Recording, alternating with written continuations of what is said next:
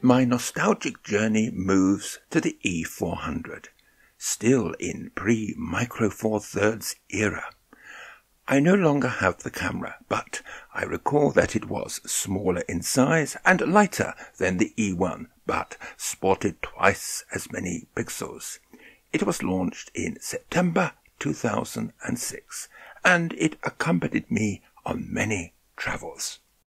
I live in Surrey, just outside the London conurbation, surrounded by beautiful woods and fields that are conveniently accessed for photography. I also live on a hill, about 600 feet above sea level. Consequently, I can reach my local landscape at most times, quickly taking advantage of light and weather conditions, the controlling force in landscape photography.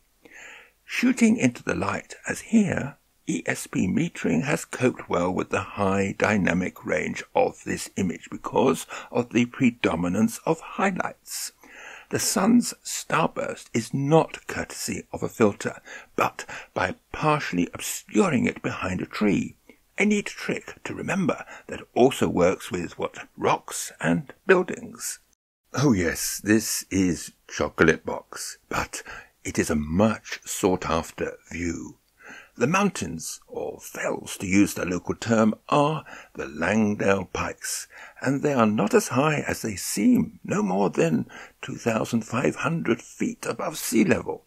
The viewpoint is Elterwater Common, and whilst some of you occasionally criticise my colours, sometimes created in post-production, I am supplying to a calendar market in which I am successful, so I give them what they expect. You might think here too that the strong colours in this image make it saleable. It is not. It is not commercial. Why? It has a major flaw, namely the deep shadows on the left. I tried lightening them in post-production, but it didn't work. Here we get a different aspect of the Langdale Pikes from the last image.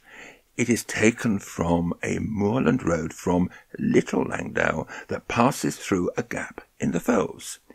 If you have ever been to Blee Town, that is on the way. Just continue north, and this view will appear just before the descent into Great Langdale. Steam trains look more dramatic on a dull, even wet day. A bridge over the Bluebell Railway north of Hosted Keynes Station is ideal for shots of trains pulling up an incline with a fine head of steam. Brave and maybe foolish photographers will stand immediately over the line, who should also consider video shots for added drama. I don't think that the E400 had weather seals to protect it from the smoke and soot. Oh well, I survived, just about. This is a successful commercial picture. There is a clear difference between this type of shot and what I would submit to my local camera club. The biggest mistake I can make is to confuse these two disciplines. They are quite different and rarely come together. By now I am using center-weighted metering with an optical finder and underexposing to beef up the colours for magazine publication. For this shot to work, everything needs to be sharp. 4/3 provided more depth of field than many larger formats, and aperture f8 helps, but I am using the telephoto end of a zoom that reduces depth of field, so that doesn't help. Enter traditional photo techniques to save the day. A technique I learnt in 1960 and it is still important today. Don't focus on the background. Don't focus on the foreground, but somewhere in between, around 100 feet. This is known as the hyperfocal distance that ensures sharpness even at f8. Remember, sharpness extends twice as much behind the focusing point than in front, and depending on the focal length of lens, infinity kicks in at around 200 to 300 feet, so everything will be sharp beyond that point. Looking back on this shot, it is amazing to witness the lack of people at this popular spot.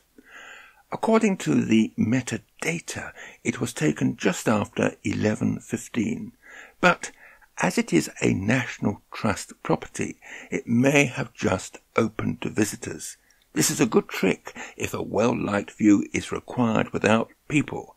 Get in as soon as it is open. I was also lucky with the weather. A picture postcard view if there ever was one. After many years, the mystery about this shot is the aperture, f/22. Why on earth did I use it? Its use was not necessary. It risks diffraction. In my defence, I can only assume that I had been shooting into the light and had forgotten to restore the aperture back to f8, the optimum setting for most lenses. The water here is tidal, and it is not high tide yet. I am standing on a hard where some motorists choose to park, thus avoiding parking charges. I wonder which ends up the most expensive. Worth waiting for a touch of theatre, and there is a tea shop not far away with a grandstand view. Back in August 2007, I organised a photographic holiday for HF Holidays in Cornwall based at their hotel at St. Ives. But this is Mousehole, one of many picturesque fishing villages, and the weather for the entire week, which of course I arranged, was picture perfect. As mentioned earlier, I used centre-weighted metering with an optical viewfinder. The electronic finder arrived a little later, permitting the use of spot metering for greater accuracy, as now the preview, known as live view, came from the camera's computer. A former Cornish industry was tin mining, and some of the shafts extended under the sea.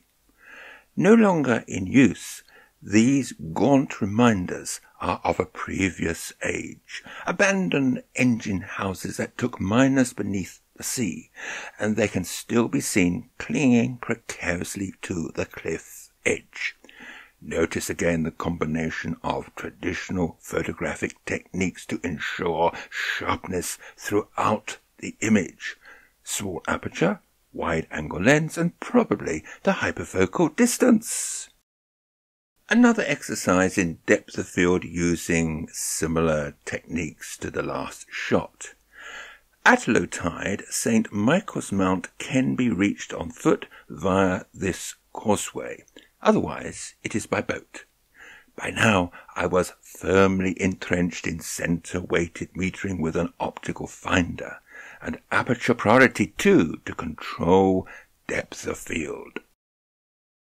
Extended depth of field is firmly in evidence here at Stiperstones in Shropshire, but now with the fabulous Zuiko 7-14 lens, an optic I don't normally advocate for landscapes, but it has certainly worked here, helped by the right kind of weather. Such a wide-angle optic will have an enormous depth of field, so essential for this type of shot. You might just make out Snowdon on the horizon towards the left. Because of the generous support I receive from Olympus, I have had the privilege to try the latest camera. This continues to this day with Micro Four Thirds, which no doubt will follow soon in this series, but I think the E3 will come first.